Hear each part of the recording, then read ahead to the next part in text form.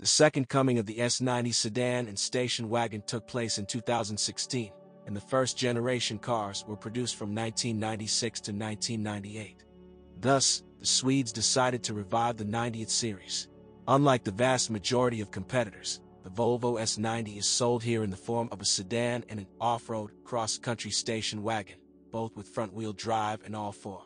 But the engines are only 4-cylinder, with a volume of 2.0 liters, and gasoline, 190, 249 and 320 horses, and diesel engines with a capacity of 190 and 235 horses.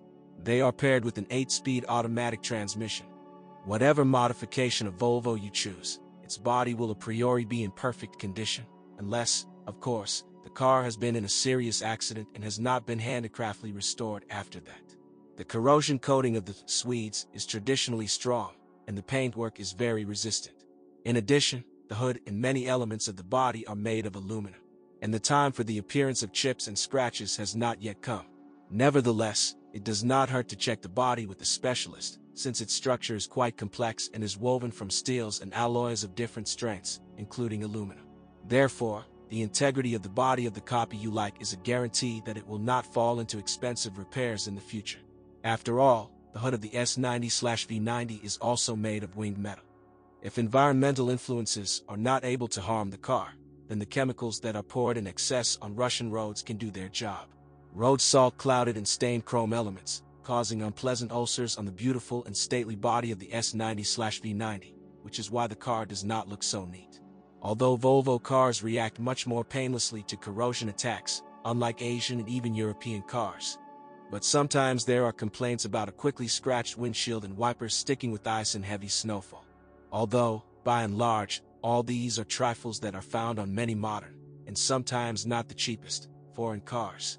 But about half of the owners of 90 spoke about unimportant sound insulation. Like, such a weak shumka is not befitting a premium segment car. However, we can fix this. It is only necessary to decide on additional work to increase sound insulation and find an amount of 30 to 50,000 rubles. Another nuisance that owners of the Volvo S90/V90 periodically encounter is weak headlight mounts. It is even worth gently touching the bumper to a snowdrift or other obstacle, and then it's time to go to the service for repairs. Well, if the dealer recognizes this as a warranty case. Otherwise, you will have to splurge on a new bumper along with painting. This is how the defect is corrected at the official service. They say that our Kulibans have learned to restore this not cheap body element, and for a penny. It's not known exactly how long it will last. Finishing materials are of good quality, and even on 5-year-old cars, the interior usually looks like new. Of course, if he was looked after appropriately. However, with a careful study of the interior, the age of the car is given out by a worn steering wheel and armrest. Over the years, the skin of the driver's seat is deformed, and the heavier the owner, the earlier this begins to appear. As for onboard electronics, various glitches and failures can occur here too. Multimedia has succeeded the most in this, which either suddenly starts to live its own life, or works properly for a long time. The climate control can go berserk, which begins to alternate portions of hot and cold air, and in the heat it suddenly turns on the stove at full power. The alarm is also buggy, which, in the guard mode, can open all windows or unlock door locks. There is a lot of electronics in the car, which, in general, does not have the most positive effect on the reliability of the S90 as a whole. But the engines of the Drive E series have not yet been bothered by problems and have proven to be quite durable despite the downsizing. Both diesels and gasoline turbo engines have the same volume of 2.0 liters, but a different degree of forcing. So, for example, gasoline power units with a return of 190, 249 and 320 forces are essentially the same engine with turbocharging and direct fuel injection, but with different boost pressure and firmware of the electronic control unit.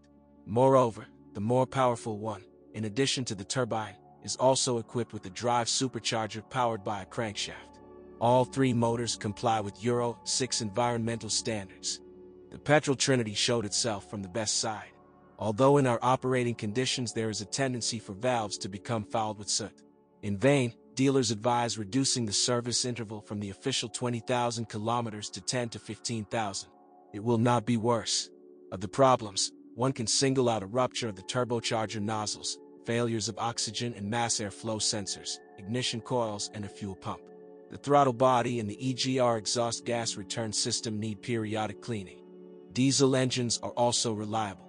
No wonder most S90 owners prefer heavy fuel modifications. At the same time, engines are demanding on fuel quality and timely maintenance. Engine oil is recommended to be changed every 10,000 kilometers on average. After 150,000 to 180,000 kilometers, the fuel priming pump may be capricious, 65,000 rubles. On diesel engines, as well as on gasoline engines, the EGR valve is periodically contaminated. To extend its life, it is necessary to clean the valve and pipe from dirt and soot every 60,000 to 80,000 kilometers. The procedure is not cheap, from 800 rubles.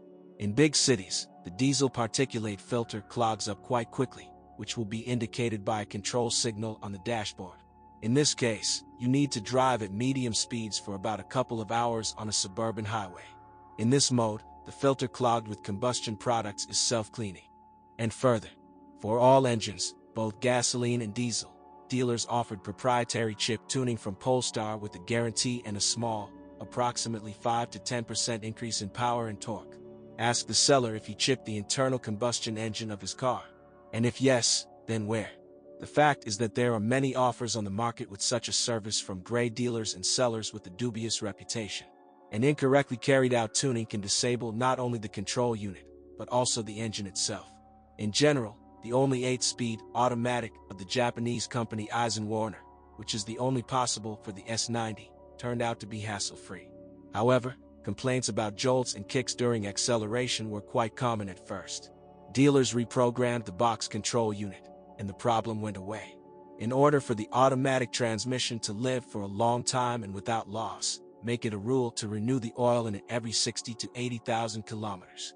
At the same time, the gearbox, transfer case, and the Haldex clutch itself in the all-wheel drive transmission are subject to lubrication. By a run of 150,000 kilometers, check the condition of the CV joints and the internal grenade. By this run it usually is at the end of its resource. Make a diagnosis of the driveshaft crosses and the outboard bearing. Approximately the same period, 150,000 kilometers, can be called critical for the chassis. From this moment, the first significant replacements in the independent suspension will begin, when the front levers and shock absorbers are asked to rest. Although for some owners and with high mileage, the chassis is in pristine condition. In general, the chassis elements are long-lived, although they are made of aluminum alloy. But the original parts are quite expensive. For example, a set of assembled levers on the S90 costs about 25,000 rubles. And often it is enough to replace only the silent blocks of the levers, which in a non-original design can be found for 2,000 rubles. This we mean that with a balanced approach, you can save a lot when repairing the chassis. The steering rack can knock at 100,000 kilometers of run and even earlier, or it may not show signs of wear up to 150,000 kilometers. In addition, it is possible to purchase a restored rail for about 25,000 rubles in exchange for a worn one. It is better to immediately change the steering cardan to a new and original one. Such a part has a much higher resource. As you can see, the Volvo S90 is simply made to be bought second-hand. This strong and durable car has a high resource, and the body is indifferent to corrosion. It is endowed with a horse-drawn suspension and a reliable transmission. We hope that the engines will also be long-lived. So far there is no particular trouble with them. The premium sedan and the off-road station wagon are noticeably cheaper than their competitors, and they also lose their price faster, which makes them very profitable when buying used ones.